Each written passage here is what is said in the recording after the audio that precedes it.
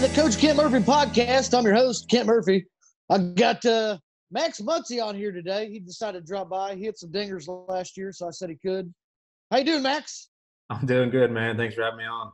Yeah, man, thanks for coming. Hey, I was going through your stats, and I think I pinpointed where you started watching my videos. I think I got it down because like 2015, 2016, you hit like 3 home runs and then 2 homers. And then you went and started watching my videos in 2017, and sure enough, you came out with 35 the last 2 years. Is that about right? Yeah, that's probably about right. I'm sure there's less bunt attempts in there too. Well, yeah, there better be. There better be no bunt attempts. I already got a couple of guys to promise they'll never bunt again. So if you want to make that promise on my show, now's the time. I think you got me in Cleveland last year, so. I did. I saw you in the parade. Yeah. At the All-Star game. Yeah, you had a majestic pose going on the sidewalk there. Yeah, I was feeling good. I was feeling myself that day. I was out there, saw a bunch of pitchers drive by that I could, hit dingers off of. I got excited. Let them know about it too, huh? Yeah. How many dingers you think you're gonna hit this year when they finally start the season? I have no idea. I mean, because I don't know how many games we're gonna play. I don't know if we're gonna play 80. We're gonna play 106. I have no idea. Well, I mean, if you play 80 games, I think you could at least get 70.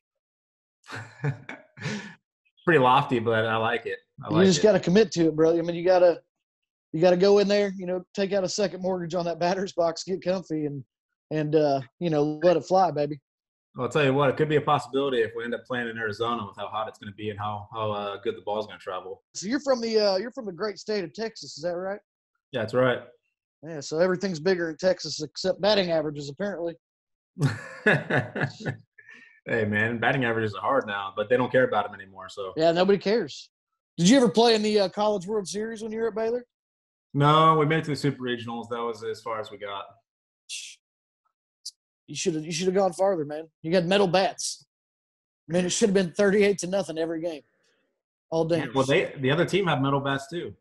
Yeah, well, should have tried harder. You play a bunch of positions. Which one's your favorite? I play second the most. I have the most fun playing second. First base, I'm probably the most familiar with, so it comes the easiest just because I played the most games there. I hate third. I don't like playing third. Ball gets hit way too hard over there. It's always it's like top spin, or it's never a normal ground ball, so you don't feel comfortable, and I hate it. Yeah, so you'd rather just like stand over at second and make the easiest throw in all of baseball history. Absolutely. Just take it easy. I think it's a good idea because that saves your dinger energy. You know what I mean? You don't have to waste a whole lot of energy being good at defense. Yeah. I'm not trying to blow my arm out making a throw. Yeah, I mean, that's not any fun. Nobody came there to watch people field ground balls. Hey, man, you got to play in your first All-Star game last year. Yeah, it was awesome. It was a great experience. Yeah, did you get any at-bats? Yeah, I had 2 at-bats. Ground out to second, or actually I think it was ground out to short. It was right up the middle, but they had the shift on. And then Chapman struck me out throwing all sliders. I kept gearing up for a fastball, and he just 2 sliders. That's the perfect time to charge right there.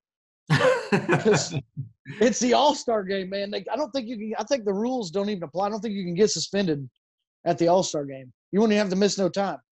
You know what? That's actually a good question. I don't know what would happen if you were to charge the mound in an All-Star game. I mean, I'm making the rules right now, and I'm telling you, you're safe.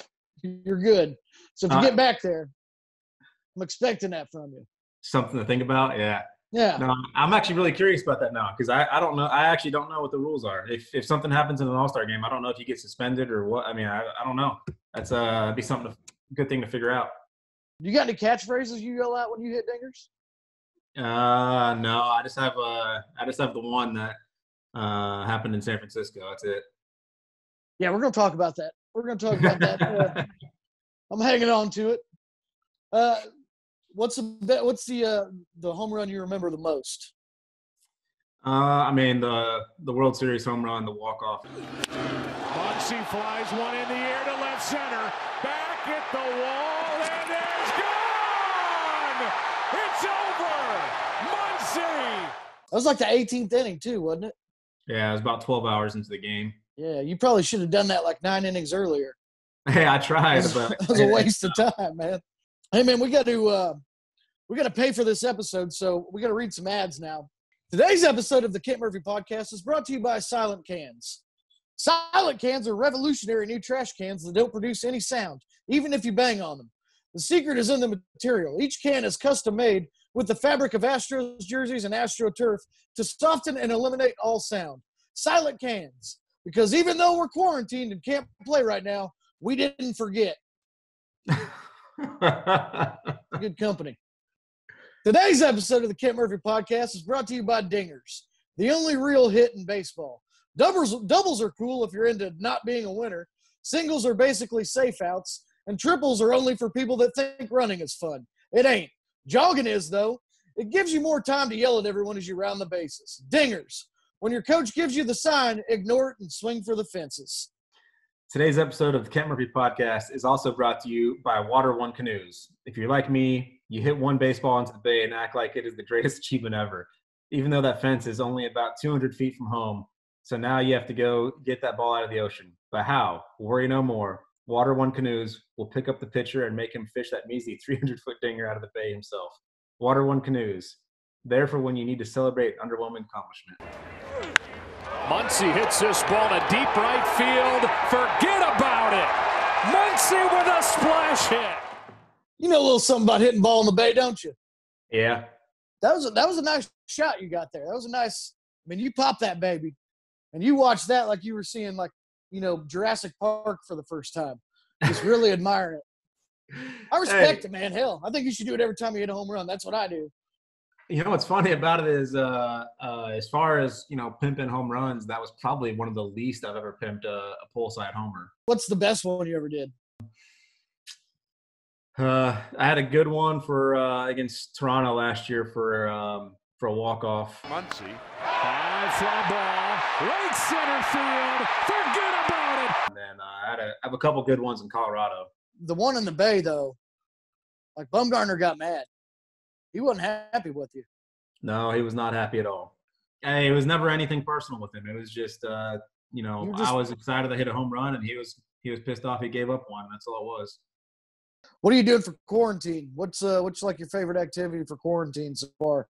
I don't know. I guess watch TV shows. No, it's not really a whole lot to do. You know, it's kind of wake up, find a way to get a workout in, and then you know, just sit there and enjoy time with the family, with my dog and my cat, and just pass the time pretty much.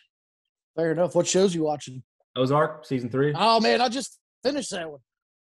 I think if it was me, I mean, I'd probably have all the money laundered already, and then the cartel would be like, well, let's just start a baseball team now that we're done with that. I wouldn't have started a casino. I'd have started a baseball team starring me, and I would just, you know, I mean, that would have brought in, hell, we could have laundered hundreds of millions right there on day one with the crowd I would have drawn. Yeah, they could have just paid you, and then you give all the money right back. I mean, by that point, I'd already made them enough money. I'd probably be like, they probably would have just made me the number one. And then Omar would have been like, you know what, just have it. And I'd be like, well, I don't, you know, I'm going to keep playing baseball, I guess. You hitting any dingers like out in the yard or anything? No, I've been kind of taking that time off just because with not knowing when the season's going to start, trying to keep myself fresh. It's just once we start getting an idea, things will ramp up really quickly, though. Yeah, you doing any cooking? You making a bunch of cheese dogs? No, we've been trying to help out the local restaurants and stuff, so we order a lot of food. Yeah, that's what we've been doing here too. Chucky owns a restaurant, so we've been going over there and doing that. But he's in jail again, so probably gonna get shut down. Too bad. Yeah. Well, hey man, we got to get out of here. I'd like to thank you for stopping by. I appreciate it, man. Hopefully you guys get to play this year, and you can get out there and play some baseball for your fans. I know they're waiting to see it, brother. Yeah, well, thanks for having me, man. Hopefully we'll get some good news here before too long. The season's going to get going, and it'll be exciting for everyone. I know everyone's missing baseball right now, including us, the players. So, we're looking forward to getting it going. Yep, we'll get it out there one way or the other, man. You got to hit some dingers. I'm calling 70 this year. You can verify it right there. Yeah, brother. We'll see you next time, man. Thanks, Max. All right, see it. I got Kevin Plawecki with me today. How you doing, Kevin? I'm doing great, man. How are you? I'm doing pretty well, man. I was doing some research. I saw you. You went to. You're a Boilermaker. You went over to Purdue too, huh? I did. Are you a Purdue guy or are you an IU guy? No, well, I'm neither, really. Neither. Okay. No, well, as long as you're not IU, that's fine with me. Yeah, I have spent some time over at Harry's Chocolate Shop though. Oh out there yeah. in Lafayette. Yeah. Oh yeah. You ever get all wrecked over there at Harry's? I got wrecked at all three of those bars we got at Purdue. I got wrecked at on the daily. So those bars treat me right. Treat us all right. My dad used to wonder why I was buying so much chocolate when I'd go over there. I just told him I had a big old sweet tooth. Yeah. That's a fun spot. Yeah. You ever go over to Triple X and pound some breakfast about 5 a.m.? I've done it a few times, yeah. But it's even better when you're hungover the next morning and you don't know what to eat, and you go strolling in there the next morning and get you right back where you need to be. So I know that you're a catcher, but I got this picture back here because I read that you pitched a scoreless inning one time. A couple times. A few times. Yeah, I think I got 4 or 5 innings under my belt. My first inning I went 1, 2, 3. We were playing the Nationals actually.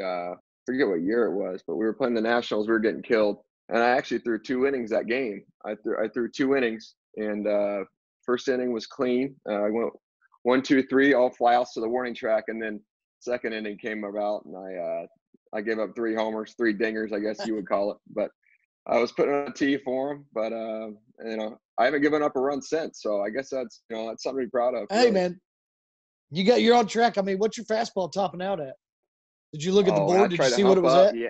Oh, every time. Yeah, I think it was really discouraging, honestly, because I'm like, I'm gonna let this one rip, and it was like 82. It was really kind of hurt. But yeah, that ain't hard. You ain't Greg Maddux. You ain't painting no corners with 82. I ain't painting corners. I'll tell you that. I ain't painting any corners. But I tried to rear back a few times. I just wanted 1 strikeout. I haven't gotten one yet. But I worked in a curveball my last outing, and actually broke a bat, so I feel pretty good about that. I got some really good spin on that. Yeah, so I love pitching though. It's fun. I don't like losing. I mean, it's never good when I'm pitching, but at the same time, it's just baseball. You know how it is. We got games where get out of control a little bit, and you might as well just throw me up there. I'll get some quick outs. If they're calling Kevin in, it ain't it ain't a save opportunity. It ain't. I had a 0 ERA last year, though. I had 2 clean innings last year. Clevenger's glove, actually. I saw you did the podcast with him. A few weeks ago. So Clev's glove has got 0s in it. So it's a good glove to have if you're on the mound. Sure is. He probably got some hair tangles in it too, though. Probably to pick some hair out of the webbing in it. So did you play catcher your whole life? Did you play other positions? I played catcher mainly. Shortstop. I always wanted to be a shortstop, but I always found the in-between hop. So that had to get shut down really quick. I was just getting eaten alive. Yeah, so, catch one in the nuts. That'll change your day real quick out there. Catch one in the nuts, off the jaw, off the chin. Yeah. Like this ain't for me. So I stuck catcher. And I got bored. I like being involved in every play. So it was perfect for me. It's great. It's great. Never a dull moment. Did you ever think about hitting dingers? Oh, every time. Have you ever thought about trying it out? Yeah, I always think about hitting dingers. That's what gets me in trouble when I start trying to hit dingers. It don't work out too well. You just got to try harder, man. You got to shake off them signs, dip your shoulder a little bit more. That's probably what it is. You got to dip your shoulder. Make sure you got to pull your head out so that way you can visualize where the ball's going to go. That's it. That's the key. It's a surefire technique. We have to this is the point of the show. We do have to pay for the episode, so I got to read some ads here. So I'm going to read one, and I talked to my sponsors, and they got they're like, oh yeah, we love Kevin, so I got some sponsors tailored for you. Okay. But I'll start you off here. Today's episode of the Kent Murphy Podcast is brought to you by New Teams. Are you tired of hitting dingers every at bat and watching your teammates suck at the plate? You're out here breaking records while your team loses. Quit that stupid team and find new teams. New teams might suck too, but at least you'll have new records to break. My turn, right? Okay. Yep. Today's episode of Kent Murphy Podcast is brought to you by Pasta Night. I know a thing or two about pasta because I have a noodle for an arm. Just ask everyone that tries to steal on me. I never get them out, but instead of getting mad, I just invite them over to my house for pasta night. If you can't beat them, join them with pasta night. Hey, there you go. There we go. Yeah, there you go. That's a little pasta night. Have some spaghetti, talk about the game. Yeah, There you go. I got another ad here. Some more pasta nights. That's good. Yeah, you got to get into it, man. All right, here we go. I got another ad here. Today's episode of the Kit Murphy Podcast is also brought to you by Arguing Calls. Let's face it, umpires are dumb.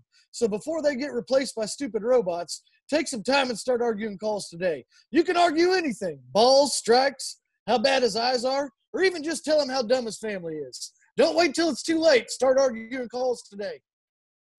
It's a good company. It's one of my favorite companies, really. So you've been catching all these years. You got some good trash talk you do behind the plate there? No. I like talking to guys, though. I like talking. I don't talk trash, though. You're not a trash talker behind the plate? I like shooting the shit. No, I mean, what good does that do? I like talking it up, but no trash talk, really. No trash. It's all love. You just tell them, I think you look good today. No, a lot of times it's, depending on who it is, what golf courses they've played recently. A lot of guys golf, so I love to golf. So it's like just trying to get a feel for what tracks I should play next, where we're going, and stuff like that. It's just a nice little chat. I got you. Are you a golfer? Yeah, I love it. Yeah, what do you shoot these days? It depends, man. Right now I'm hit or miss. It's like I can shoot an 82, I can shoot an 88. It's just it's an up and down game. You ripping drivers, man? You ripping that driver down the fairway? I rip the driver, yeah, but it don't always go straight. You want to talk about hitting dingers? I can hit dingers with the driver. It just don't go straight all the time. That's what I do too. I like hooking them into the trees. I don't yell forward. I don't think you should. You got to put some, you put some excitement in the golf game. There's, everybody walking around. You got to keep them on their toes. You do. You got to keep them on their toes. I like that. Who's your favorite player growing up? I was a big Cubs fan growing up, so I enjoyed watching Sammy Sosa. He was my guy. Yeah. Now he crushed some dingers. A lot, but he crushed a lot of dingers. He crushed a lot of dingers. Did. So.